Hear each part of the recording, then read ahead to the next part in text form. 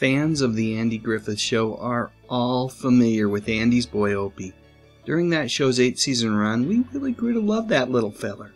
And perhaps more than any other aspect of that classic TV show, the father-son relationship was critical to its success. But did you know that Opie had a half-brother? This video is all about Andy Samuel Taylor Jr., who made his first appearance during the second season of Mayberry RFD in an episode titled Andy's Baby. Andy and Helen returned to Mayberry for the christening of little Andy Jr. It is worth noting that although Mayberry RFD would run for another season on CBS before being canceled, even though it was still a top 10 show in the Nielsen ratings, this particular episode marks the last appearance of Andy and Helen until they returned 17 years later in the made-for-TV movie Return to Mayberry.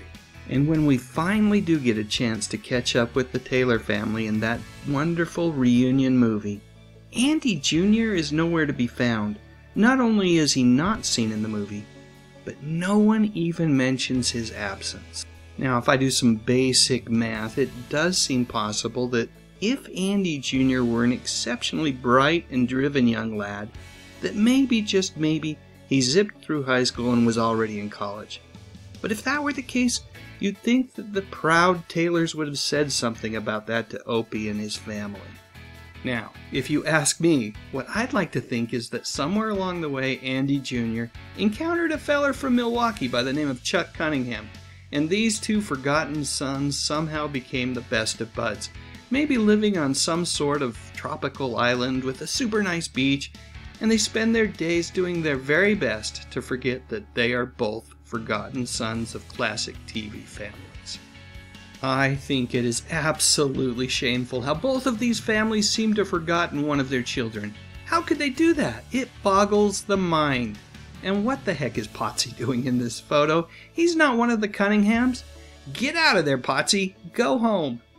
Okay, enough of that. All kidding aside, I know the reality is that when the TV reunion movie was made, the creative forces probably just made a decision not to muddy the waters with a character that had only been seen on television one time, and only during the Andy Griffith Show's spin-off, Mayberry RFD. It is also entirely possible that by the time the reunion movie rolled along, that even mentioning a character named Andy Jr. might have been a painful thing for Andy Griffith. Why? Well, that's because Andy Griffith actually had a son named Andy Samuel Griffith Jr., and by the mid-80s, the real Andy Jr., who everyone actually called Sam, was having some struggles of his own.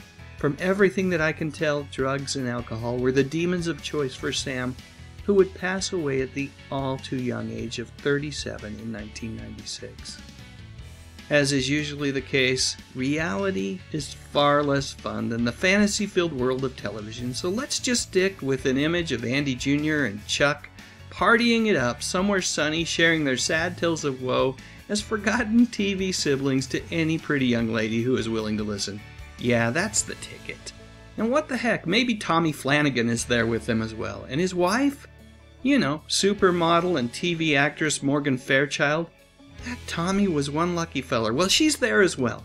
You know, I've published a video about her. There it is. Go ahead and click on it. I'm pretty much done here. As always, thank you so much for watching.